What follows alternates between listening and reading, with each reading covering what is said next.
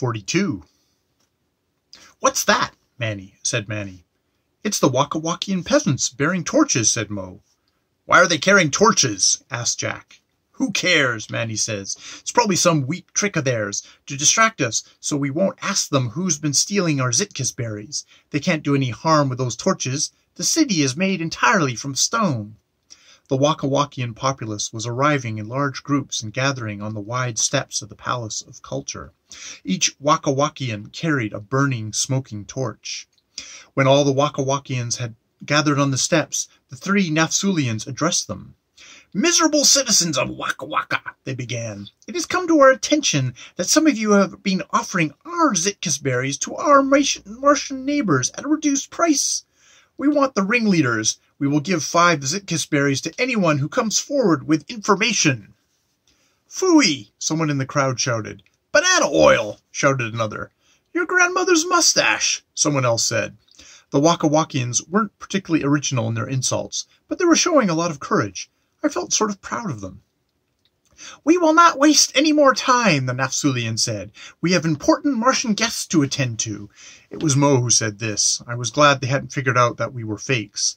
They were so excited by our story of the Zitkis berries being sold without their knowledge that they didn't even try to find out whether it was true or not.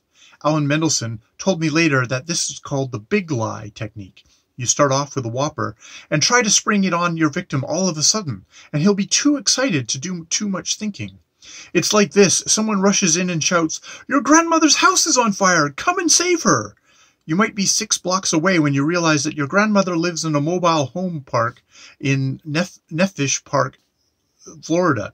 The Nafsulians were just too greedy to stop and think when someone told them that their stolen Zitkis berries were being stolen from them. They just reacted. If someone doesn't talk right now, we'll just go inside and send out our little pet. He'll take care of you, if you know what we mean." The Nafsulians all laughed nasty laughs. This was going to be the test of the Wakawakian courage. I knew that Aln Mndlshn had passed the word not to run away, even if the unfathomable evilness was sent for.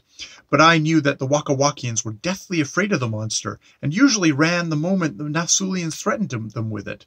There was a wave of terror that went through the crowd. It was noticeable. But nobody ran. They all wanted to run. You could feel them.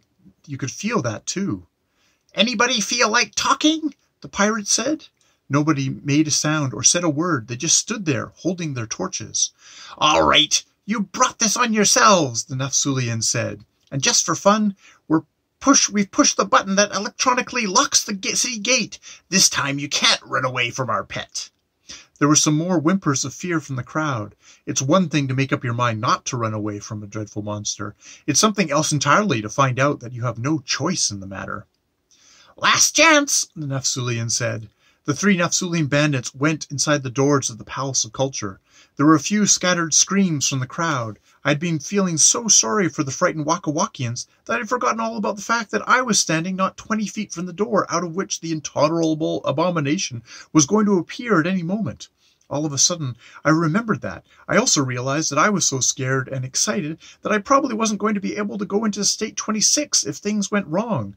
There were maybe 5 terrible seconds. The Wakawakian torches wavered. The thick, choking black smoke made the whole city seem as dim as a forest. My heart was pounding. Then something appeared in the doorway. The Wazzle! I felt sick and scared. It was big as 3 men. 3 little men. Wait a minute. The Wazzle was supposed to be invisible, and yet I could see something. In the dim light caused by the smoke from the torches, I could see that the Wazzle, the invisible terror, was actually Manny, Mo, and Jack, the 3 Nafsulian bandits. They were the Wazzle. The Wakawakian populace caught on in just a few seconds after I did. First, there were some giggles, then some loud laughter, then a deafening roar. Manny, Mo, and Jack looked confused. 20,000 Wakawakians, who were supposed to be scared silly, were pointing at them and laughing.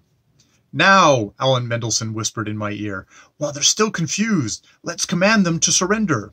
I went into State 26 with Aln Mndlshn, and we commanded the 3 Nafsulians to remove and replace their little straw hats continuously while rubbing their bellies, with a circular motion, the old Klugarsh mind control trick. It worked. The Nafsulians became gradually became more visible. Looking at each other with amazed expressions as they continued to rub their bellies and remove their hats in the classic Nafsulian gesture of complete surrender. The crowd was cheering, "They've surrendered! They've surrendered!" The crowd began to call for the Martian High Commissioner. "Rolls up! Rolls up!" they shouted. People stepped to the side and made a little path through the crowd, and up the steps came a very dignified-looking man. He was wearing a sort of green and white sweater and black and white shoes with plaid socks. "I am Rolls-Up, High Commissioner of the 12th Existential Plane of Mars," the dignified man in the sweater said. "I am here to officially acknowledge that you have made the ultimate gesture of surrender, which no Nafsulian can ever retract, and to offer, as a representative of a neutral government, to provide you with safe conduct and make sure you get home." The Nafsulians looked as though they were afraid of Rolls-Up. "We'll be starting out for Nafsulia plane of existence almost at once," he said.